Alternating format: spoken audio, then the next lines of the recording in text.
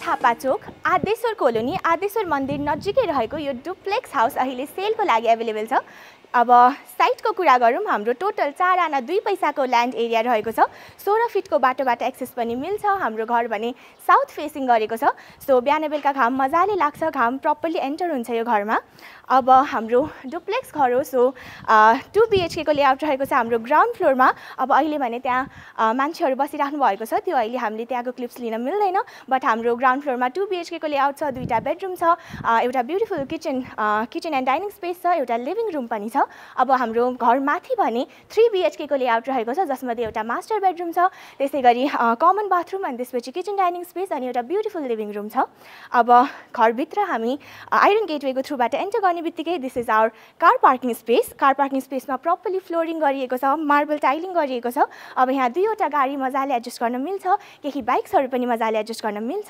अब हाम्रो यो पोर्सनमा एउटा सानो स्टेप अप भएर एउटा ग्रिनरी स्पेस जस्तो एलोकेट गरेर राखिएको छ। अब त्यहाँ केही फर्निचरहरू सेटअप गरेर हजुरले त्यसलाई as a outdoor sitting area पनि जेनेरेट गर्न सक्नुहुन्छ। मजाले घाम लागिरहेको छ। So this was all about the एक्सटिरियर of the house. एकदम मोडर्न कन्टेम्पोरेरी लेआउटको घर रहेको छ।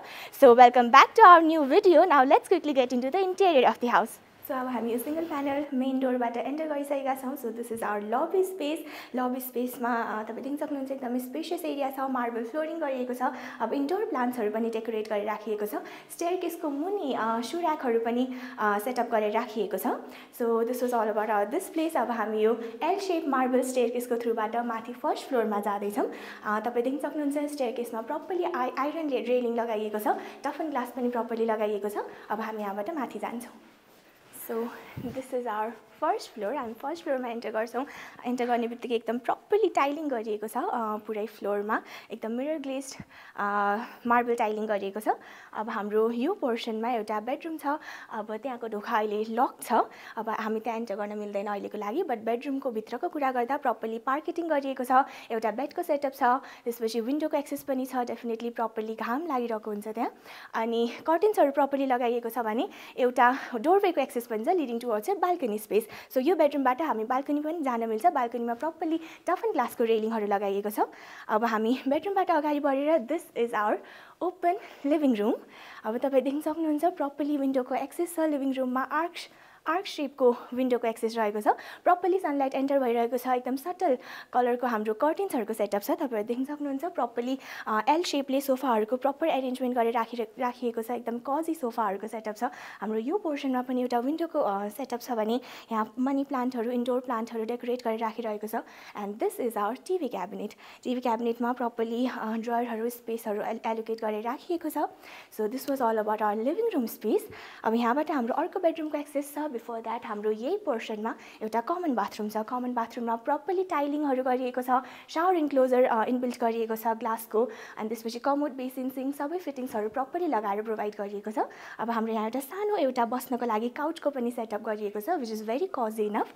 अब हामी यहाँबाट बेडरुम नम्बर 2 मा एन्टर गर्छौँ। So this is our bedroom number 2।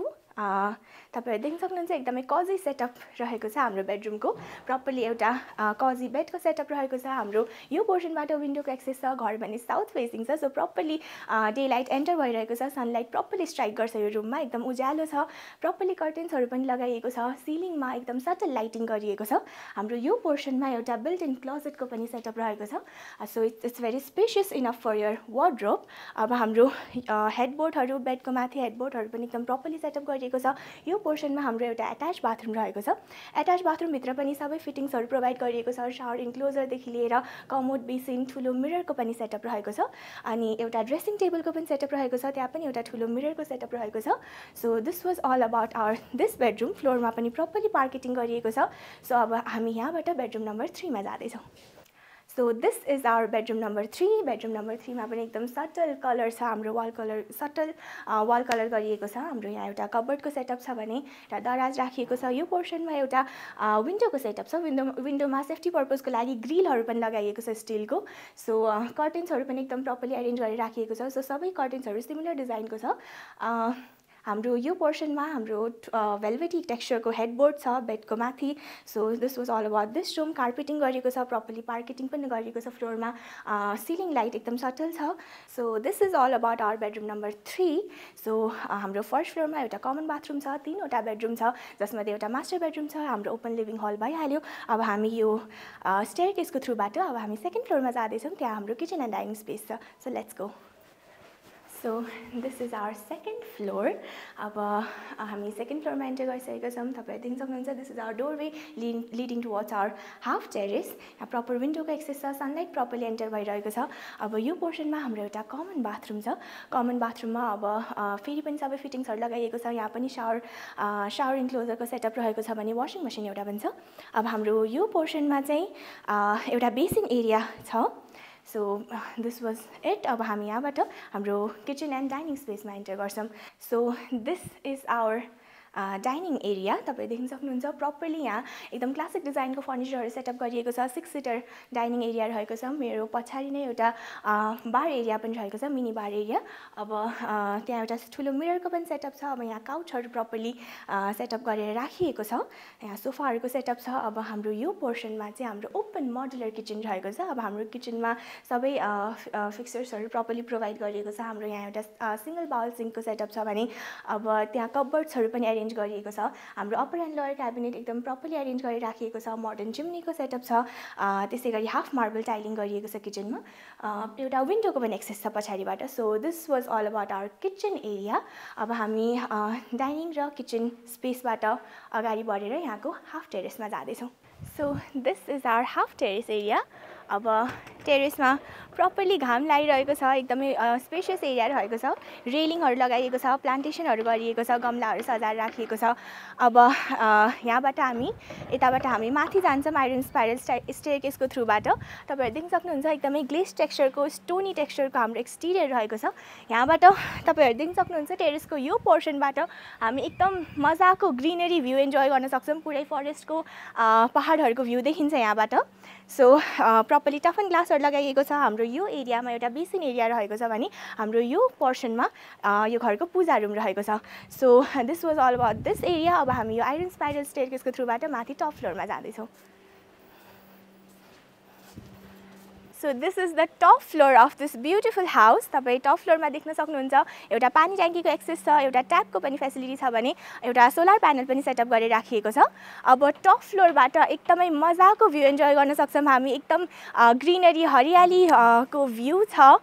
अब पहाडहरूको एकदम नजिक छ यो घर. सो एन्टायर भ्यालीको डाँडाकाँडाको एकदम प्रपर भ्यू हामी यहाँ माथिबाट इन्जोय गर्न सक्छौँ. एकदमै पिसफुल एन्ड रेसिडेन्सियल एरिया रहेको छ. हावापानी बिजुली सबैको एकदम राम्रो सुविधा रहेको छ. सो हाम्रो डुप्लेक्स घर हो. तल हाम्रो 2 BHK को लेआउट रहेको छ फर रेन्टल पर्पज भने माथि हाम्रो 3 BHK को लेआउट रहेको छ जसमध्ये एउटा मास्टर बेडरुम पनि रहेको छ. सो 4 आना 2 पैसामा बनेको छ यो घर भने साउथ फेसिङ गरेको छ. प्रपरली हाम्रो सनलाइट एन्टर हुन्छ बिहान बेलुका. So this was all about our beautiful property. एकदमै पर्फेक्ट रेसिडेन्सियल प्रपर्टी रहेको छ यो. यति राम्रो घर यदि हजुरहरू पर्चेस गर्न चाहनुहुन्छ भने हाम्रो नेपाल रियल स्टेट सल्युसन्सलाई छिटोभन्दा छिटो सम्पर्क गर्नुहोला.